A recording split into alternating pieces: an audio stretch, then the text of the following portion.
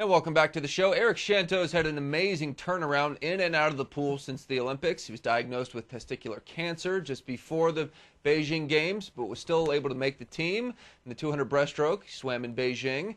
At the Golden Goggles Awards, he won the Perseverance Award, now completely cancer-free. Shanteau's getting second win, so to speak. At the Austin Grand Prix in March, Shanteau swam lifetime best in the 100 and 200 breaststrokes, which now rank him among the top 3 fastest times in the world this year. Without further ado, let's bring in Eric, who's live via Skype. Eric, how you doing? Pretty good. How are you this morning? Doing great, thanks. Hey, before we had you on the show, I heard a lot of clanking in the kitchen. Were you doing dishes before the morning swim show? I was doing dishes. I got back in town last night, and I had a dishwasher full of them, so that needed to be done. Well, first of all, let me get this out of the way. How you feeling right now? I'm feeling great. Everything's been going really well. I've been doing a lot of traveling recently, and that's been going well. And training is at an all-time high right now, so everything's going very, very well. So how much time did you take off after the Olympics? And, you know, you obviously, if you're swimming lifetime bests, you're feeling great, but it's just so different than what a lot of other Olympians did. Yeah, well, obviously I was in a pretty different situation after the Olympics in dealing with my cancer and everything else. And whereas most people took, 5-6 months off even after the Olympics, I only took about 5 or 6 weeks off after the Olympics and after having surgery. And I did that just to kind of get a little bit of control back in my life. I wanted to get back in the water and just kind of get my mind off everything that I'd been through. So that was kind of my reasoning in taking a shorter break after the Olympics, and I can definitely think and attribute that to how fast I'm swimming right now.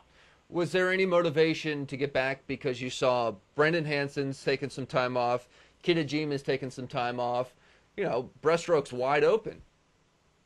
I don't think that was more motivation as it was from what I just told you. I mean, obviously with those guys taking a little bit of time off right now, that kind of opens things up a little bit more, not only for the U.S. but for the international scene as well. Those guys are obviously two of the best in the history of swimming in breaststroke. So without those guys, obviously you've got a lot of open spots now. But I think as far as I was concerned, it was more personal reasons for me getting back in pretty quick.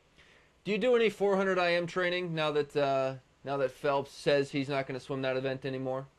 I said I wasn't going to do that event before Phelps did, and I haven't done a real competitive 400 IM in a little over a year now, and I got to say I'm okay with that. I think my days of competing in that event are pretty much done. But as far as training for it, I still do a little bit of training for it. It's a good event to base your general level of fitness off of. So I think continuing to train for that kind of distance just gives you the confidence that you can finish a 200 breaststroke. All right, you are an Auburn alumni, but you train with the Texas guys now.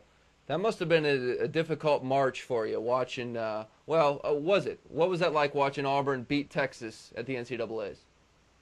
Yeah, I obviously got a lot of grief for that. I went up there to College Station and watched the last couple sessions of the meet. And, I'm an Auburn alumni. They're my school. They're where my roots are. I'm obviously going to always root for Auburn. But, Texas is my new home now, and these guys have really taken me under their wing with their program out here. And obviously I want them to do real well. And it was definitely an exciting meet to watch. So I just did a whole lot of clapping in the stands. That was kind of how I took to it. Just a lot of cheering in general for me. All right, Eric, I know we have some viewer questions to get to. You're a popular guy, so I'm going to send it over to Jeff Cummings for a second here. He has those questions. Hey, Eric, how are you doing today? Pretty good. How are you? Pretty good. We got a question from one of our regular viewers who's also named Eric, and he wants to know, what drew you from Auburn to train at Longhorn Aquatics? That's actually a pretty good question, and the answer is that after I graduated from Auburn, I'd spent about 4.5 years with the Auburn program swimming under David down there, and it had been a great experience for me. But I just needed a little bit of a change, and with the way my breaststroke had been coming about and kind of going from the transition from the IMs to the breaststroke, it was a very, very good place for me to come and train with Brendan out here in Texas. And, what better place to train than with the best guy in the world. So that was one of the main things was coming out here to train with Brendan and, also Aaron, Ian, Neil, the rest of the guys out here. There was such a big contingent of top swimmers in the world. It's obviously a great place to train. Well, you're not going to get any argument from me. I'm a Longhorn alum, so I'm not going to definitely say that's a bad place to go. So I got another question for you here, also from Eric. He says, has Brendan Hansen been around the pool lately to help coach, or have you spoken with him much? I think Brendan's been taking just a little bit of time off away from the pool in general. I haven't seen too much of him around the pool, but he'll show up every now and then. He was actually on deck for a little bit last week, so he's been kind of taking a break from everything, and I think that's been good for him. And I know he's kind of doing his own thing outside the water. Hey, Eric, speaking of guys you've swum with, since you went to Auburn, you probably know Fred Bousquet, right? I do know Fred. I know Fred really well. Quick reaction to him being the first guy under 21. I'm happy for him. Fred's a guy who has kind of been a poster child for breaking down barriers in that 50 freestyle. He's now held the fastest time in the world, I think, in every distance pool that we swim in. And, at the same time, I also feel kind of bad for him because people are, I think, taking a lot of the credit away from him and giving it to the suit. And, that's not right. As swimmers, it's our job to, swim in the fastest suit that's available to us. And it's FINA's job to regulate that. And so, Fred's just taking advantage of what's been made available to us. And, I don't think anyone should take away the level of talent that guy has and the speed he has, because I know he works very, very hard to get where he has. Good point. Thank you for saying that. Hey, finally, I know you're really involved in these conservation efforts, and one specifically came up on our show last week with Rowdy Gaines. Race for the Turtle? What is this? Yeah, it's the Great Turtle Race, and it's actually about coming to a close. What it is it's 11 leatherback turtles that they're tracking from all the way up in northern Canada down to their breeding grounds in the Caribbean. And what you guys can do is go to the greatturtlerace.org and check out the race map.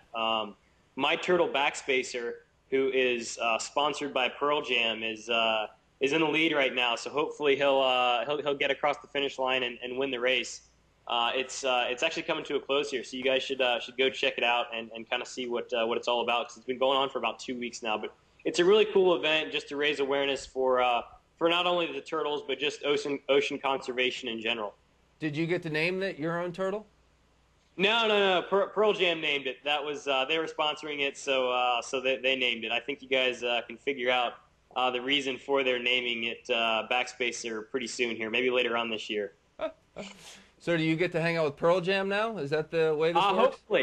Hopefully. I've gotten to talk to Stone a couple times, and the rumors are that they're going to be here for ACL later on this year, which I hope are true, and hopefully we'll get to go see a show with them. All right, Eric. Thanks for coming on the show, buddy. Appreciate it. You're very welcome. Good talking to you. Great. That's Eric Shanteau joining us from his home and his kitchen, apparently, with the dishes clanking in Austin, Texas. That's our